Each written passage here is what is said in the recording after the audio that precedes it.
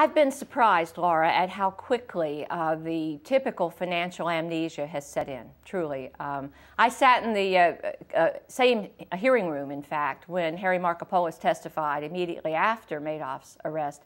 And if you told me I would be sitting here more than 2 years later watching a film clip like that, I would have laughed out loud.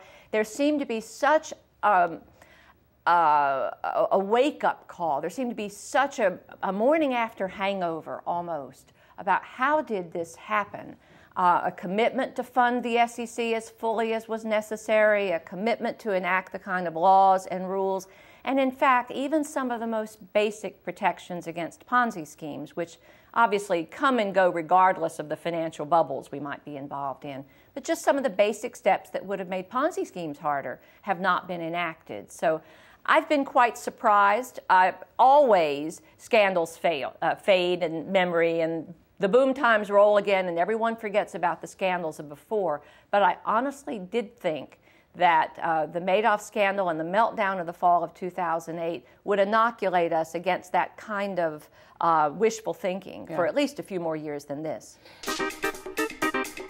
Enjoy GRITtv? Want more people to see it? Well, we are making our program available free to public television stations coast to coast. If you would like to see our show on your local public television station, please give them a call and ask for GRITtv with Laura Flanders. Thanks.